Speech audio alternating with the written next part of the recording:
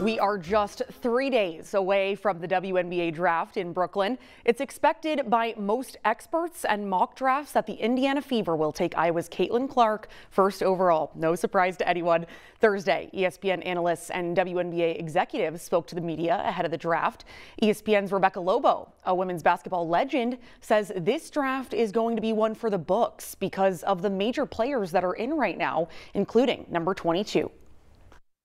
And certainly we have a star coming into this draft, kind of unlike anyone we've seen coming into the draft in terms of popularity and how many people are excited about watching her play in the WNBA and watching on television in terms of Caitlin Clark. But of course, there are some other players that people are really excited about, thinking they can be long-term pros.